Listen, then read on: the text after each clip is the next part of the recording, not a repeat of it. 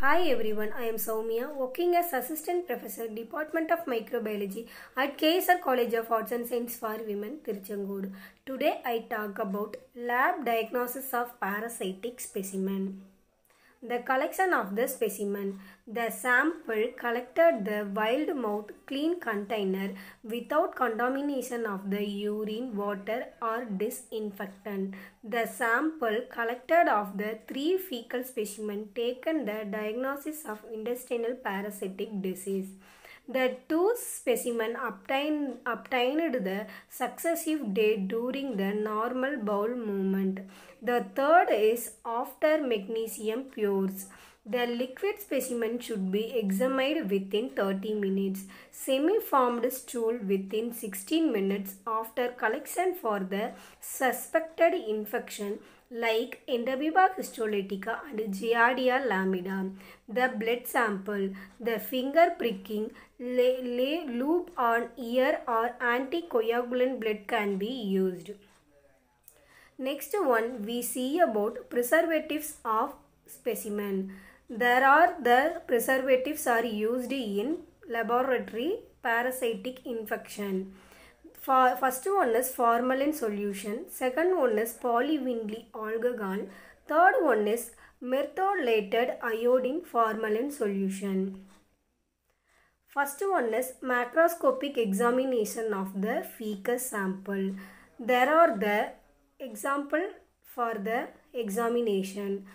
First one is consistency, second one is color, third one is odor, fourth one is presence of the blood or mucus. If the presence of the blood and mucus in the stool suggestive for the amoebiasis dysentery.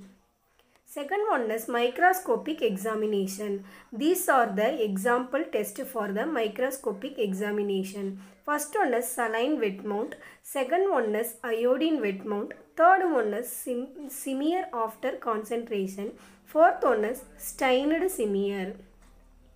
The saline wet mount. The small quantity of the fecus is diluted with normal saline, placed on their glass slide and covered with cover slip.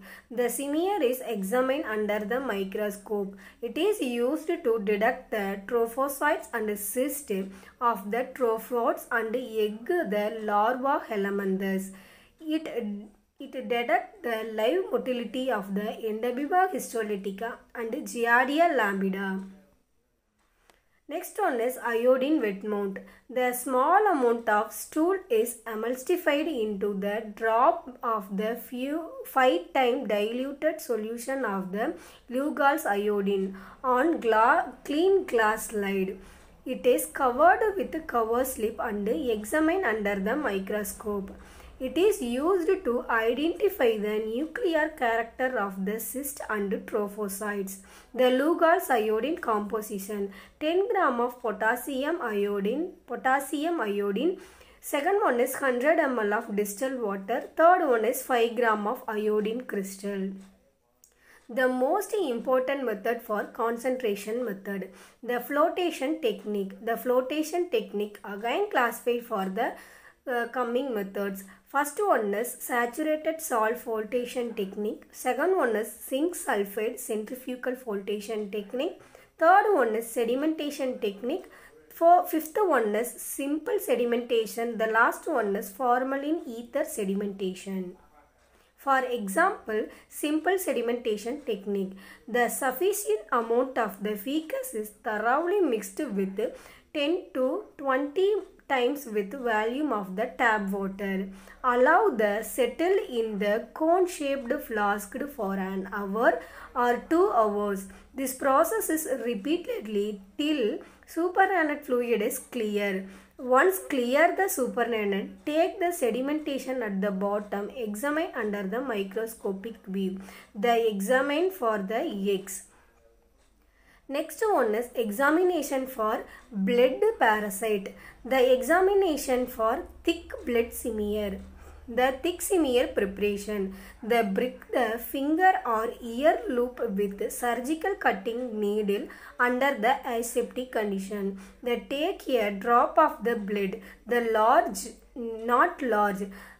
larger than pin of the head on the clean glass slide. The make smear with the help of the splinter.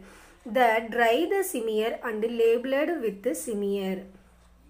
The staining, the most important staining for parasitic observation, Lisman stain. The Lisman stain pour into the stain on the smear allowed to 2 minutes. The smear is diluted with stain with twice it is the volume of distilled water, which should be neutralized. The diluted stain is remain on the slide after 10 to 15 minutes. The washing the slide under the running tap water and tried the smear. The stained smear is observed under oil immersion microscope. Thank you.